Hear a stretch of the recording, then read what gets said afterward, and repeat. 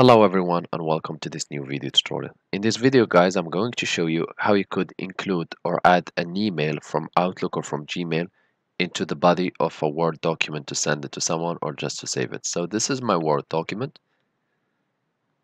and I want to add my email inside of it or embed it inside of it. So now we'll just make sure that we have some space to have visibility. Now we'll just go to Insert. We'll click on Object, Object again, and here create file from File, Browse, Desktop.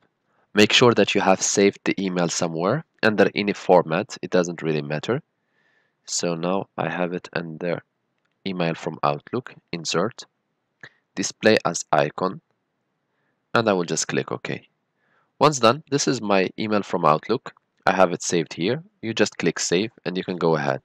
The format doesn't really matter much. It can be just copy paste or whatever. I hope this video tutorial was helpful to you guys. If you are still in need of help or assistance, send us an email or just leave us a comment and we'll do our best to help you. If you would like to help us, encourage us, please press like and share, and do not forget to subscribe to get our latest videos.